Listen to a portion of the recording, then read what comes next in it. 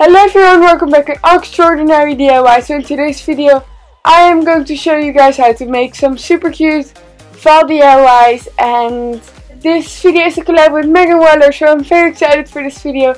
And she has an amazing channel with amazing content and obviously an amazing personality, and she's also doing DIY fall room decor.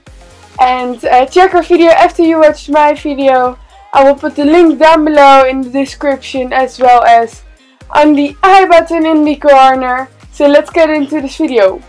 So this first DIY is kinda silly because it's just a quote written on a tree log, and I've actually never seen something similar to this.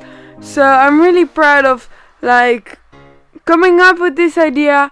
But what you have to do is just write a quote on a tree log and also paint the sides, the upper side, and just make it cute. Now onto this gorgeous tray, and you have to start by painting a piece of wood, and also you can paint 2 tree branches the size of the width of your piece of wood, and these are just for the handles of the tray. So I painted white as a base color since these branches are dark, and then I painted gold on top of that. And now I'm using my magazine rolling technique, which I've used for already for 3 DIYs on my channel, and all you have to do is glue on the end and wrap your magazine around the thin stick, and this thin stick is for to roll easier, and then you can just roll up your magazine and put some glue on the end so it stays together, and then you can just pull out the stick.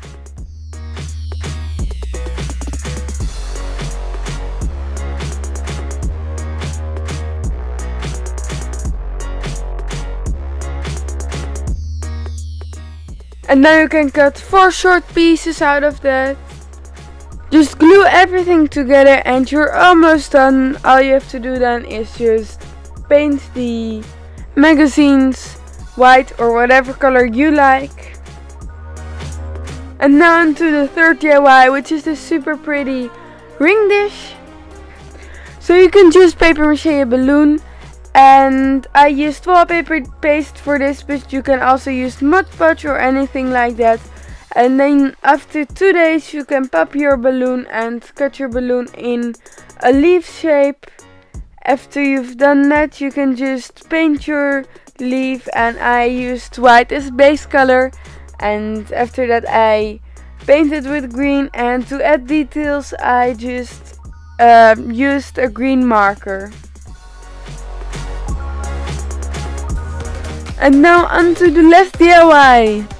So I'm starting off by just painting a ton of pine cones and also leaving some the original color, and then you can just tie them up on some string, and I used 4 strings, and those strings you can just tie onto a wooden dowel, and you can hang your wooden dowel on wherever you want.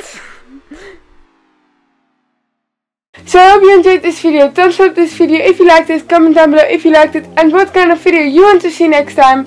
Share this video to your family and friends, and subscribe for more of this DIY madness. So make sure to check out Megan's video because it's amazing, and tell her I sent you, and bye!